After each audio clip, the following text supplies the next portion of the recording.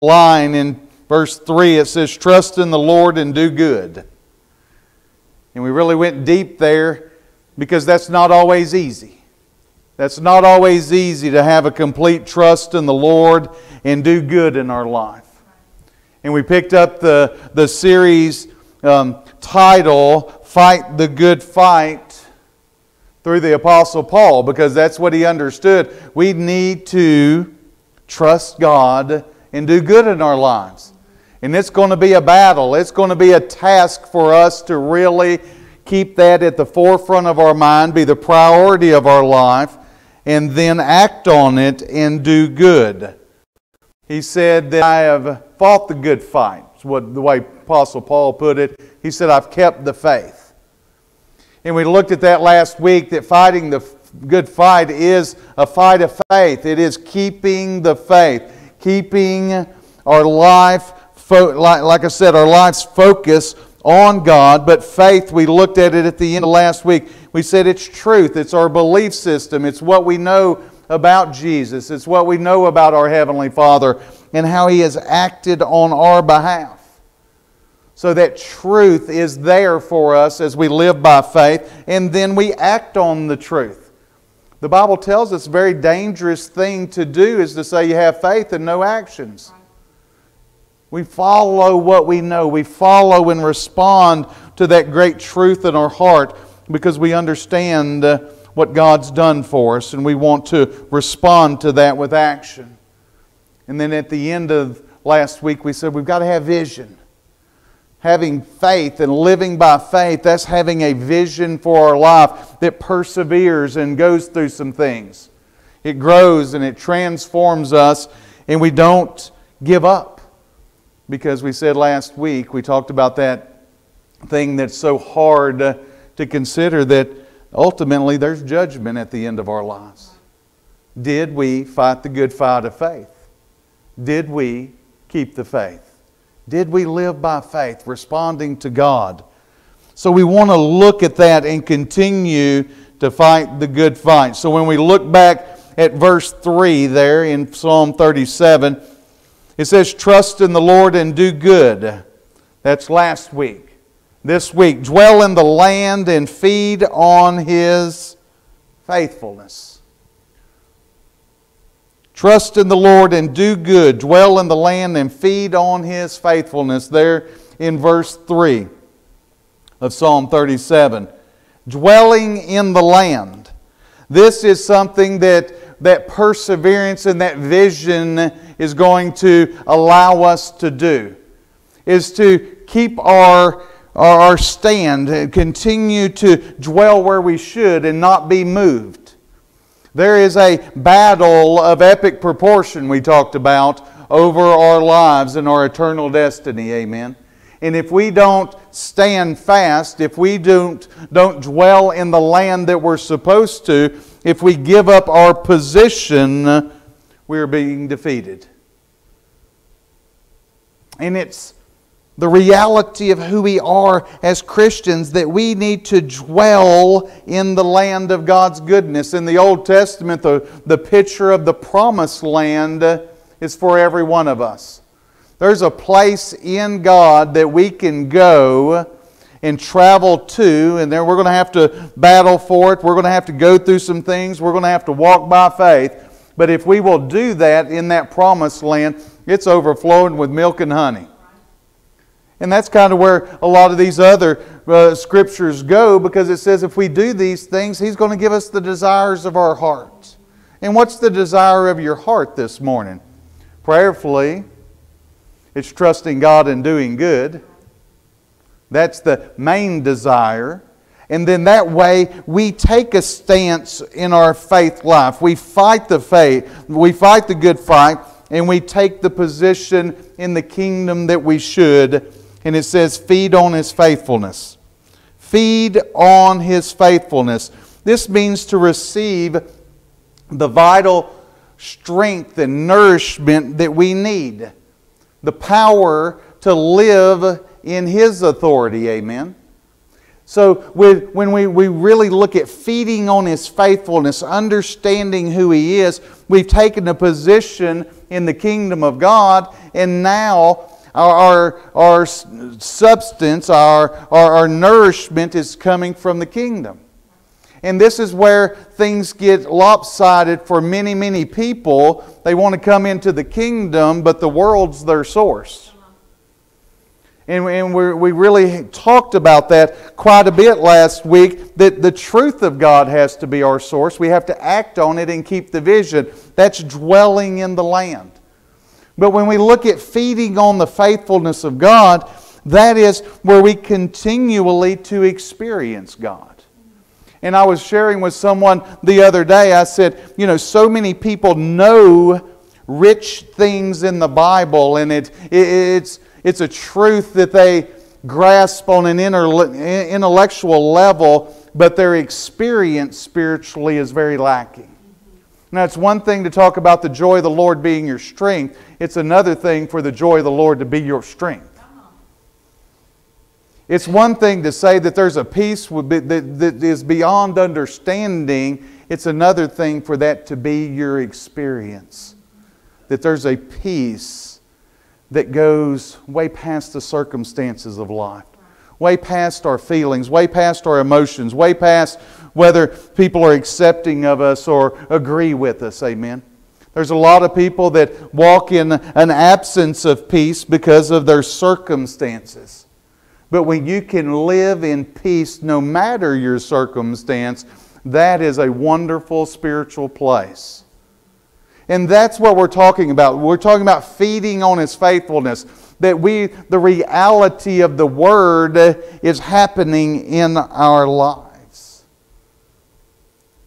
But boy, there's a fight to fight, isn't there? That's something that we have to really strive to make sure it's our experience. And we make sure that we are dwelling where we should and feeding on His faithfulness, or we find ourselves preoccupied with things that are distracting us, or getting knowledge and encouragement from things that are not of God, that are very temporal. We're looking at success. We're looking at the influence of this world. Maybe just power and fame or some type of position in life that we're striving for that really is just very vain and temporal. Feeding on the faithfulness of God. We have to stand and we have to feed on what God wants us to experience and understand. Ephesians, the Apostle Paul says this, Ephesians 10, talking about the war that we're in, fighting the good fight. Ephesians 6 verse 10 says, "Finally, my brethren, be strong in the Lord and in the power of His might." Be strong in the Lord and the power of His might. Put on the whole armor of God that you may be able to stand against the wiles of the devil. For we do not wrestle against flesh and blood, but against principalities, against powers, against the rulers of the darkness of this age, against spiritual hosts of wickedness in the heavenly places. Therefore take up the whole armor of God, that you may be able to withstand in the evil day, and having done all, to stand. And this has been preached on relentlessly through the ages, because it's where we all find ourselves in a spiritual battle. We're not wrestling flesh and blood. We're wrestling against things that are heavenly and spiritual in nature, that are very dark and wicked. It is the truth of our existence, and it's not easy to understand. It's not easy to war against. But He gives us an instruction in verse 11. In verse 11 there, He tells us to stand against the devil. He says, put on the whole armor of God that you may be able to stand against the wiles. That's the schemes, the tactics, the things that, the fiery darts that he's throwing at you. All of those things of the devil. So today I want us to look at that. Stand against the devil. We are in a war. We are fighting the good fight because we have to stand against the devil. That is part of it. We looked last week And we pretty much said we don't stand a chance to really fight the fight unless we have real faith. But when we know we have real faith, it tells us to stand against the devil. We have an enemy. We live in a world that's cursed. We live under the curse of sin and death, disease and affliction and hurt and pain and offense and all of these things that the curse brought into our life. How do we stand against it? And like I said, volumes and volumes have been taught about spiritual warfare. And we're going to talk about that to a degree, but I want you to understand that when he talks about this, standing against the devil, he's really talking about dwelling in God's land and feeding on the faithfulness of God. That's right.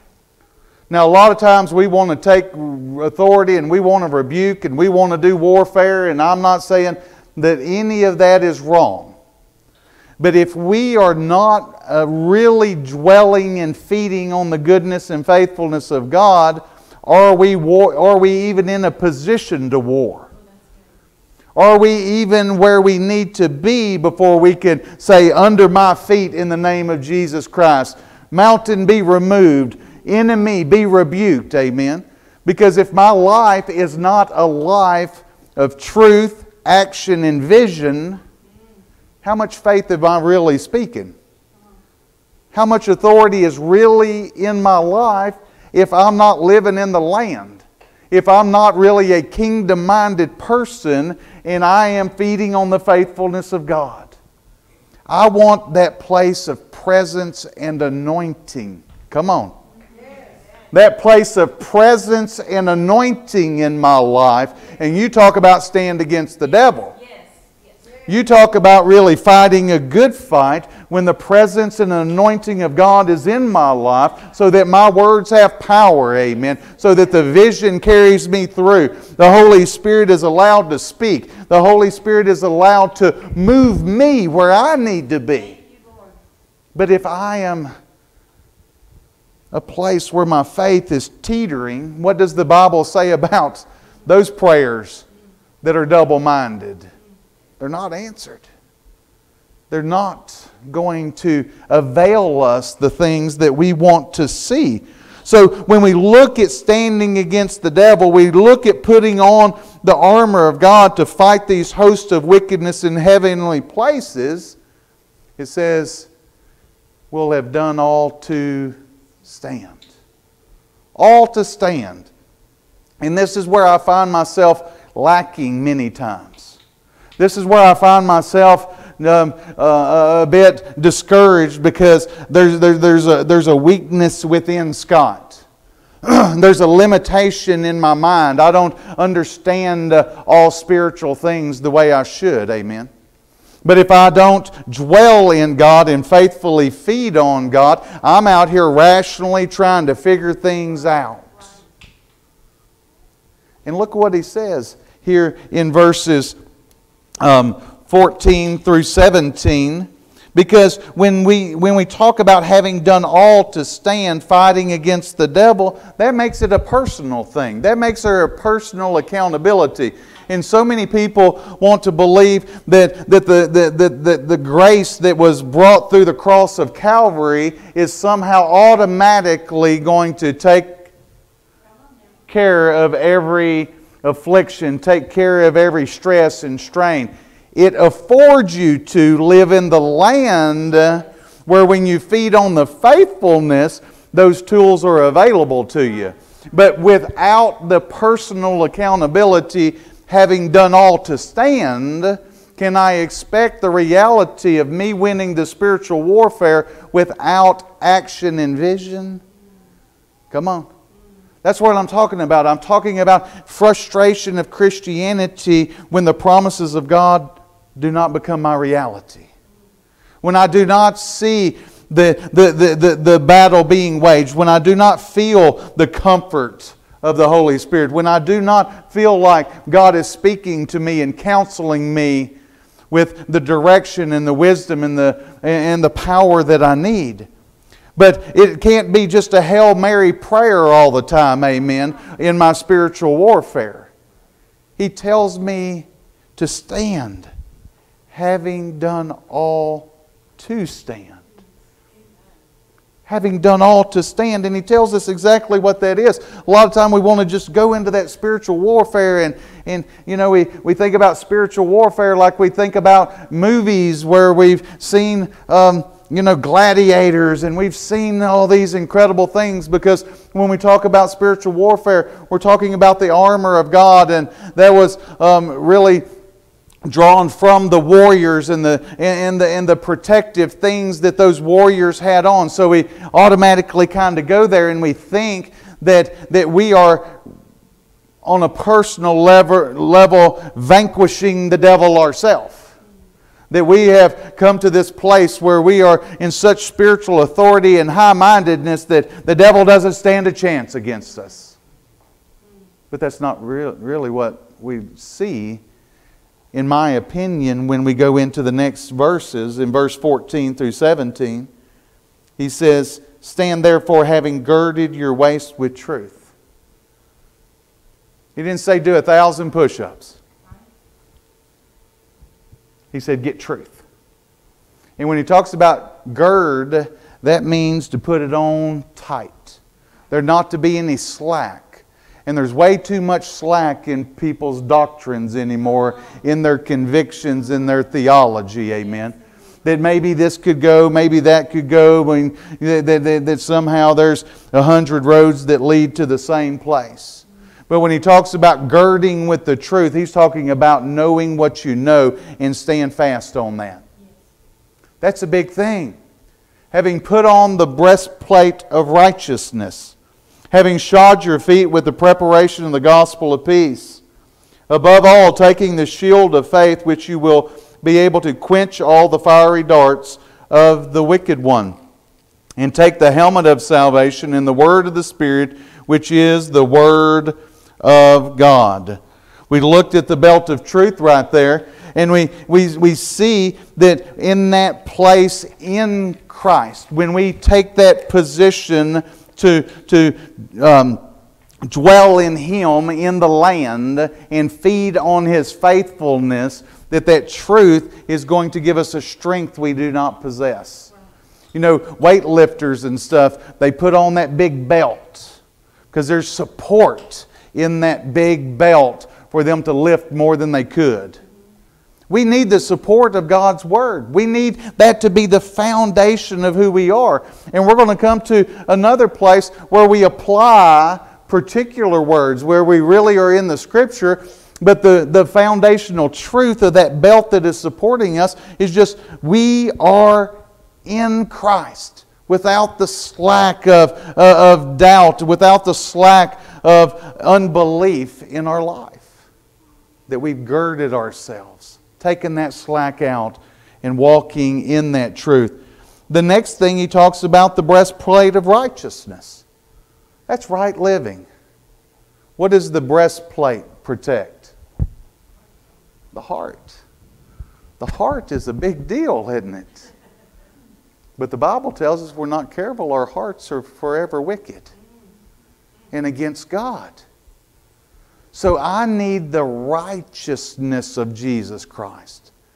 In right living, I need to protect my heart. I need to make sure that I'm not just living any old way. That there's a right standing before my Lord and Savior. That's where I'm going to fight at best, my friends. That's where I'm going to be protected. That's where I'm doing all to stand. On truth, my heart protected with the righteousness of God, and the gospel of peace, our feet shod with the gospel of peace. That being people that are ready to apply the gospel. We're ready to be people of peace. We are not people that find ourselves just so conflicted and confrontational. We're not people that are shying away from helping people. We are prepared to work the gospel in our life, to speak the gospel, to live out the gospel. Blessed are the peacemakers. Now that's not an easy thing, especially for us in our modern times where we believe that we should be heard and we are justified to have a righteous indignation. Well, people have taken righteous indignation way too far. They're grumpy. They're hard to deal with. They're a bad representative of what love looks like. It's one thing to speak truth and try to bring some truth and some sensibility into a confrontational area. It's another thing just to complain about it.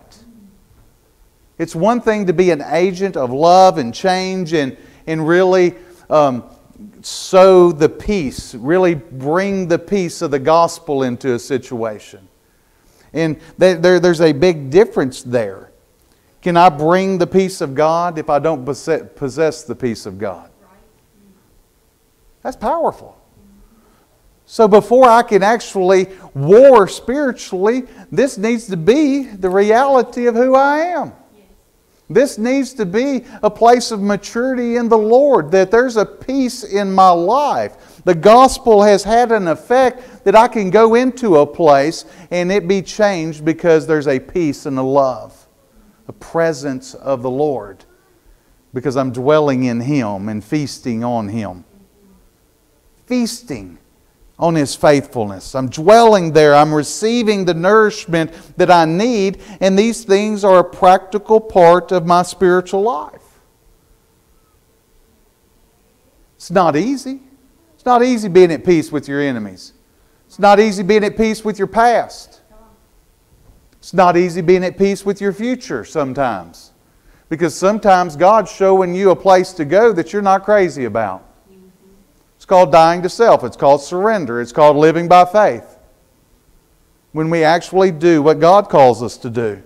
There's a lot of things in our life that are conflicting unless we settle it with the Lord. Isn't it true? The shield of faith. He says, above all, take the shield of faith. Why is it an above all thing? It's impossible to please God without. You must first believe that God is God and that He's a what? Rewarder of those who diligently seek Him. I pray that's what we're doing this morning. We're diligently seeking Him with this truth. We're diligently belting up with truth. We're taking the slack out of our life. If we find ourselves not doing a great job at fighting spiritually, amen, it's because we're not dwelling very well and we're not feeding on His faithfulness, amen. The power and the presence of God is not radiating through our life with an anointed presence that these things are being defeated. These things are actually happening. So He says, take that shield of faith so that you can quench the fiery darts of the enemy. That's those schemes. That's those wiles of the devil. He's after us, guys. He wants to steal, kill, and destroy. Sin is progressive. He wants to steal enough till he can kill something. Amen. He wants to kill something until he can destroy you. Amen. That is progressive. And if we're not careful, we allow these little schemes to continue to bring death into certain places of our life.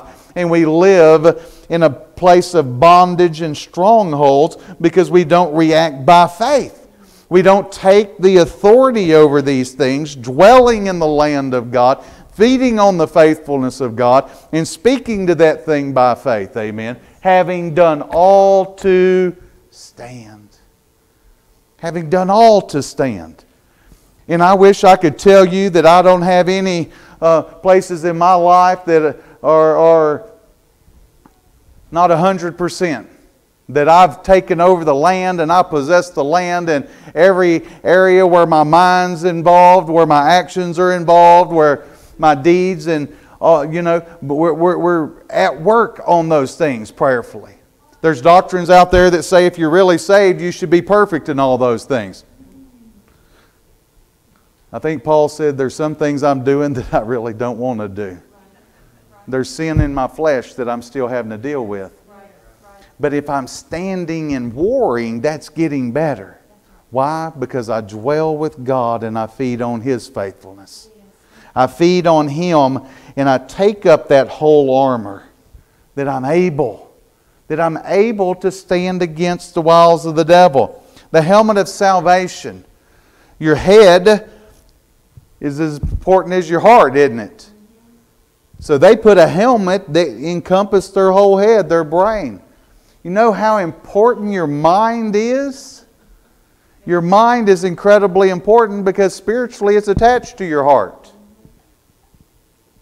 But the salvation that we are the King's kid, when we really think about being royalty, when we think about being the children of God that we are, boy, shouldn't that just increase our faith? Shouldn't that bring us to a place of faithfulness and worship and praise so that it doesn't matter what that coworker said? It doesn't matter that happened at the job. It just really doesn't matter. I'm saved. This is temporal. It doesn't matter if the bills keep coming. I'm saved. I'm a child of the King. It doesn't matter if everybody gets it and understands why I'm so enthusiastic and faithful. It doesn't matter whether they say things that are unkind or unreasonable to me, because I am a saved individual. That is the most important issue, and it is mine. Amen. How much more assurity do we have in our life than that helmet of salvation? It's like that truth, huh? Like you just buckle up that truth and say, all right, I'm ready for the day. I'm saved. I'm God's. I know who I am. I'm dwelling in the land. And then he says, take the sword of the Spirit. Take the sword of the Spirit. Now the Word of God. Do you know the Word so when the battle is waged in your mind, when that person comes against you, do you know that no weapon formed against you shall prosper? Do you know that? And there's some major things what the enemy can throw at us. Life's going to throw a lot at us. The struggle within us is going to be a big, big deal. But yes, the enemy himself is going to use people. He's going to use circumstances in your life to just war and bombard you.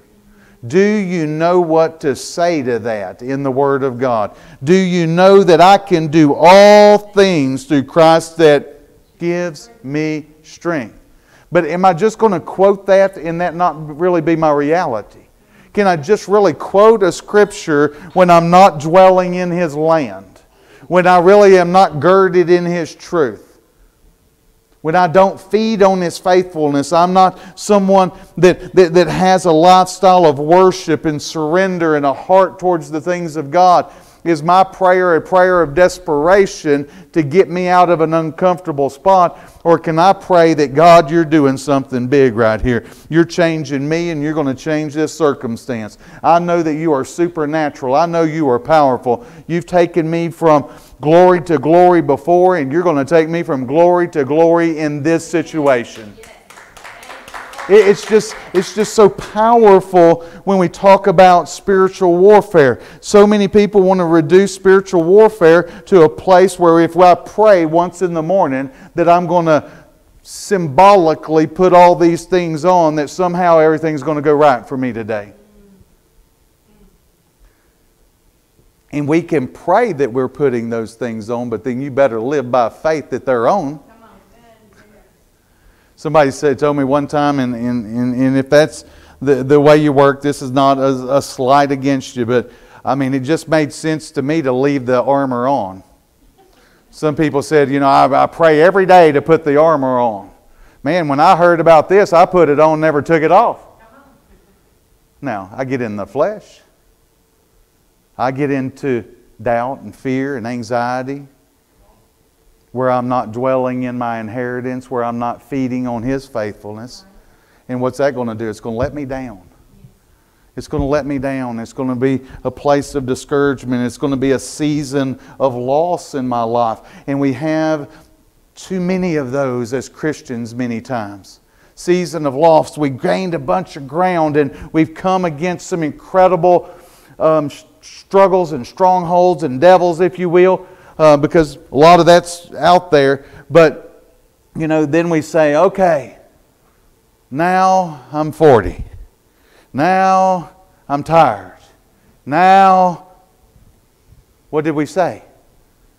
And then we're not feeding on the faithfulness of God. And we're just kind of living our everyday life.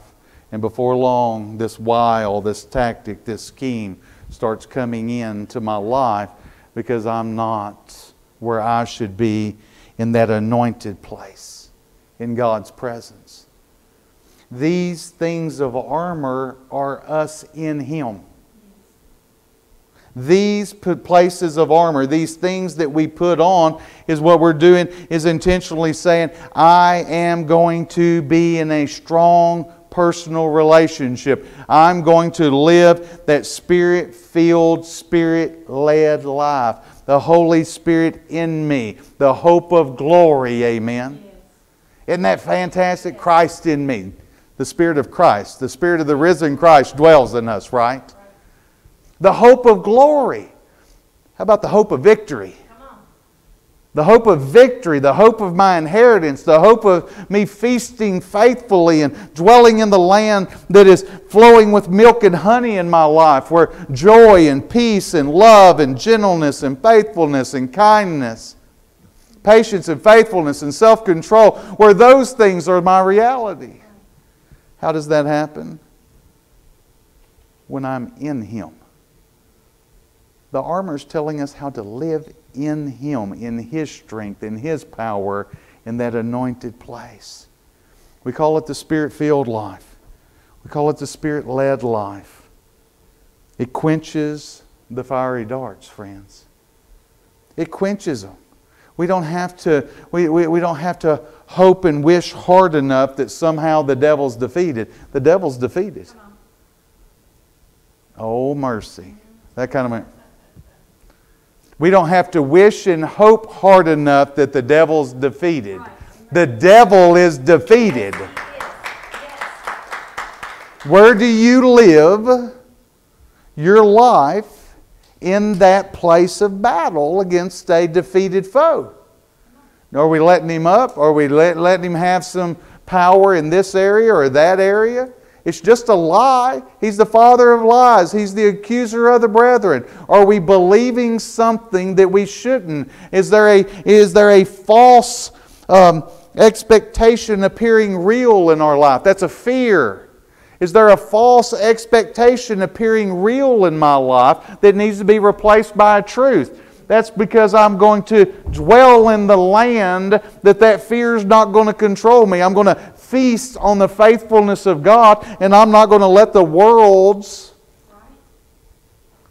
cycles and cycles of discouragement and overwhelming pressure dictate to me how to feel, how to live, how to think.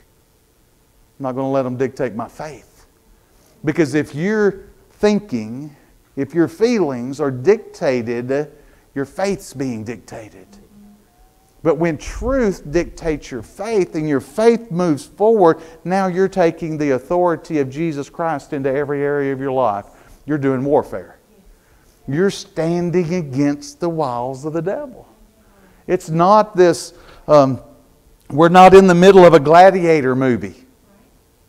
We're not in this place where we think we just have to be some super strong, mythical, spiritual beings that somehow we're going to beat this devil. He's already been beaten. Yes. We just have to walk in the goodness of God, in the love of God, in the peace of God.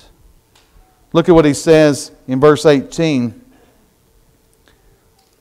And I hate to, well, no, I don't hate to. I pray I brought clarity into what spiritual battle is. Spiritual battle, many, many times we felt like it's on our duty, it's our responsibility to muster up enough faith, to muster up enough strength, to muster up enough conquering stamina that we can beat the devil. We didn't beat the devil. We just have to walk in the authority of Christ. How do you walk in the authority of Christ? You walk in relationship with Him. In His Word, in His joy, in His peace, amen. Protecting your heart, living a righteous life by truth. by the Word of God. Verse 18, praying always with all prayer and supplication in the Spirit. Praying in agreement to what the Spirit of God wants. And it's okay if what you're praying, if it's not in agreement with the Spirit, that the Spirit show you what you need to be praying. This is where a lot of peace and satisfaction in life. A lot of times we find ourselves praying with an idol in our heart. Praying for what I want, not praying for what God wants. James says if I'll pray for what God wants, I know He'll hear me. And I'll have the petitions that I prayed for. But many times I'm praying for what I want, not what God wants.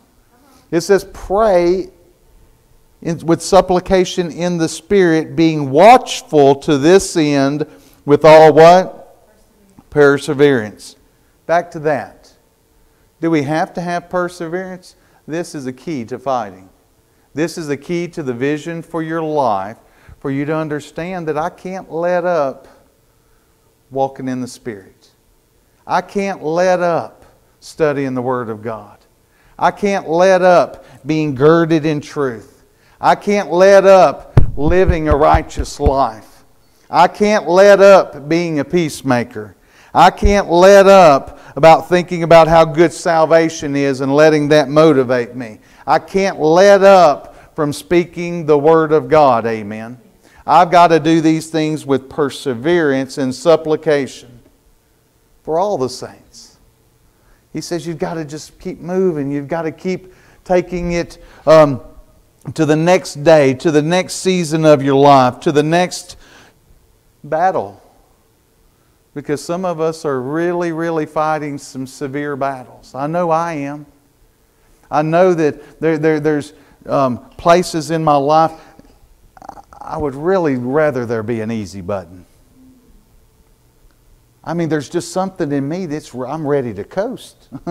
I'm like, man, do I have to keep going uphill forever? It's a battle. It's a war. The devil's relentless. He'd love for you to say, yeah, I think I'm just going to coast. I'm going to do it the easy way. I'm not going to push myself anymore. I'm not going to try anymore. I'm not going to butt into other people's business. I'm not going to worry about being a light. I'm not going to worry about surrendering. I'm not going to worry about serving. I'm not going to worry about being transformed anymore. I've come this far. I'm saved. I'm going to go to heaven one day. Boy, if you'll buy into that thought pattern right there, you are not dwelling in the land and feasting on the faithfulness of God the way He wants you to. Before long, you'll be open to so many wiles of the devil. You'll be compromising. You'll be letting up. And you'll find yourself discouraged and overwhelmed because you are not walking in the power and presence of God in the anointed place He wants you to be. Too many people lose ground. Too many people lose in the spiritual realm, if you will, because those powers of wickedness in heavenly places, they are relentless. They want you to give up. They don't want you to fulfill your destiny. They don't want you to walk in victory over pornography and drugs and depression and hatred. They don't want you to walk in victory. They want you to let up and quit depending on God for victory in your life so you can just come back and be bound again. Galatians says, don't let the sin which you walked away from come back and easily ensnare you again. If you're not fighting the good fight, my friend, you're losing the fight in an area or two or more. One of the hardest things about pastoring is seeing people come and go. Hardest thing about being faithful to church, isn't it? Seeing people come and go. You ever seen them come in and get all patched up and dwell in the richness of God and so encouraged to be in the things of God, feeding faithfully on the truth and the goodness of God, and then run back? The Bible talks like a dog running back to its vomit. And before long, their state that they're in is worse than the original state. What happened? The spiritual battle was lost. the enemy comes rushing back in. Rushing back in. There's no standing still. There's no place for apathy in the Christian life, my friends. And my flesh dwells with that. Well, I wish there would be a cruising place. I wish there would be a place where I don't have to push myself. A place where I don't have to surrender and I don't have to die to self.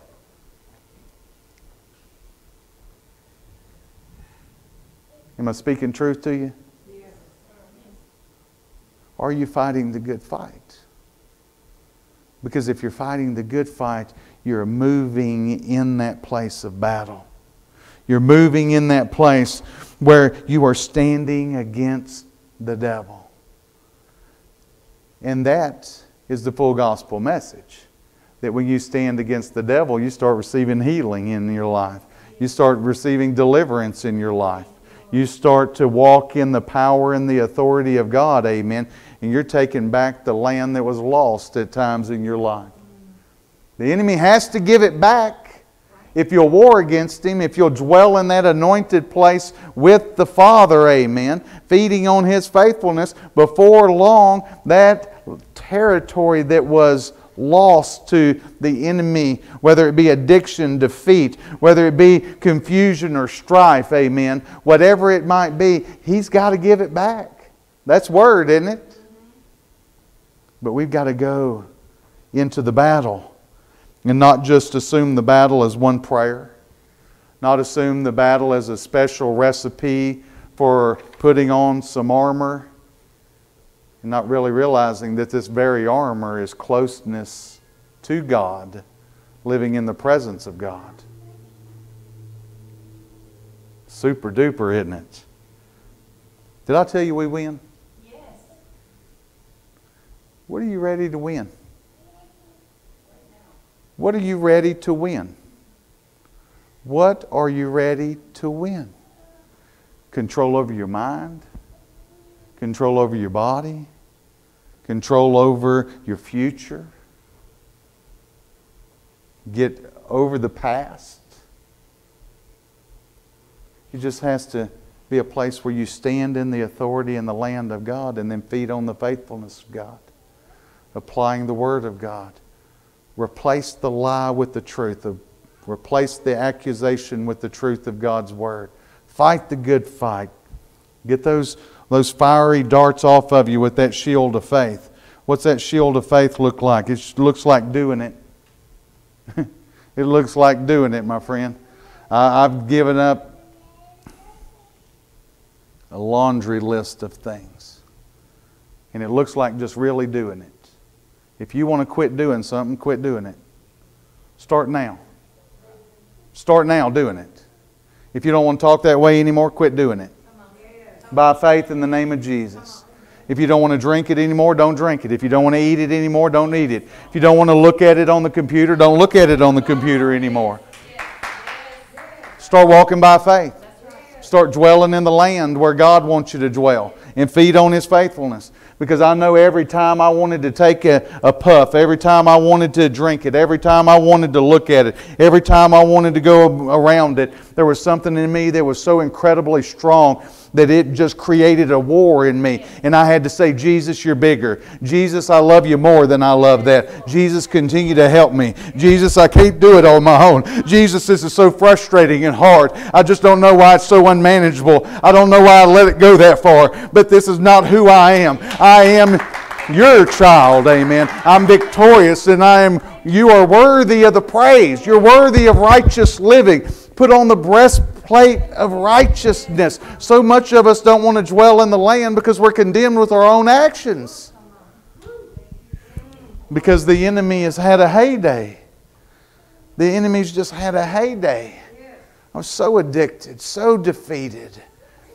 And if I'm not careful, I'll find myself living in the land of regret. That's not who I am. Why would I go back to regret? Why would I go back to thinking I'm not enough? Why would I go back to a place of pity me? And that's exactly what we find ourselves doing if we're not careful. I stepped out of the land of pity. I stepped out of the land of regret. I'm a new creation in Christ Jesus. I can go forward in my life. My life counts. My life matters. My life glorifies God. It's not useless and worthless and who cares about me or any of that. It doesn't matter if anybody on this earth cares about me. My Father does. But people on this earth care about you too. It's called the body of Christ. It's called people to encourage you and walk it out with you. Pray for you. Tell you you can when you don't feel like you can. Oh, it's so powerful. So a lot of the spiritual battle is me believing by faith that greater is He that is in me than he that is in the world. The devil is defeated. Stand against the devil. But don't give him any more authority. Don't build him up. He's defeated. I mean, alcohol or drugs or porn or all of that, that's a tool. That is something that's playing on your mind. It's playing in your emotions. It's playing deep within your lust. And it's the devil that's just twisting the screws. If the devil's defeated, he doesn't get to twist the screws anymore if you take authority over it. And if you can't be alone with the computer, don't go in your room alone with the computer. If you can't be around those people without doing whatever they're doing, don't go around them. Even AA and NA will tell you you have to change your people, places, and things. And that's secular thinking. But they've seen that so much of that is true. If you're having a tough time with discouragement and fear and anxiety, do not talk to Negative Nancy on the phone tomorrow for a half hour. If you're trying to get delivered from just not being a peaceful person, don't talk to people that are chaotic. It's a big deal. Some of it we're just running to. Let me give you one little nugget before we go. A stronghold has something that has me bound. The Bible talks about strongholds. Those are things that the enemy, through my past, of the way I talk, the way I act, the enemy's got my number. Okay? So he manipulates what he already knows about me. You know what a stronghold is? That's the thing I make an excuse to keep. It's one thing to be bound. It's another thing to make an excuse. Well, I've always been this way. My mom and daddy were like this. Come on. I've tried quitting, but it's not that bad. That's probably the favorite stronghold thing. It's not that bad. It's not that good if you have to say it's not that bad. Come on. Righteousness. Truth. Life of peace, ready to go in peace, ready to be that person. Helmet of salvation. Amen. And then the sword of the Spirit. Speak that word when that devil comes up, when that overwhelming feeling comes up, when that addiction or that lie wants to raise its head and draw you back in. Speak to it and tell it what it is. You're a plan of the devil. I'm taking authority over you. You fill in the blank. I'm taking authority. Speak to it. Speak to your mountain and it shall be what? Removed. If you believe when you pray these things, you shall what? Receive. Receive. I rebuked 1,000 demons 1,000 times. And just when I thought I just wasn't ever going to get there, breakthrough happened so many times. Fight the good fight. Stand against the devil. Amen? Father, we thank you. We thank you this morning that there's victory in your name. There's victory in relationship and closeness in that anointed place, being Spirit-filled and Spirit-led, Lord. May we dwell in you richly and feed on your faithfulness. That is the key to the good fight. That is the key to living faithfully. That is the key to resisting the devil. So, Lord, be glorified in our lives. Continue to transform us. Continue to change us. There's nothing too hard for you. And we can do all things through Christ that gives us strength. So, Lord, let your church stand victorious. Let the people of God proclaim the victory over death, hell, and the grave, over sin, over despair, over disease, over anything that holds us back, because the devil has been defeated on Calvary's cross. We love you, Jesus. And we give you praise and thanks for every bondage and stronghold that's been defeated, and the ones that you will continue to bring victory in our lives over. We pray it in Jesus' name. Amen. Amen. Enjoy your day. Come out at 5:30 if you want to study a little prophecy.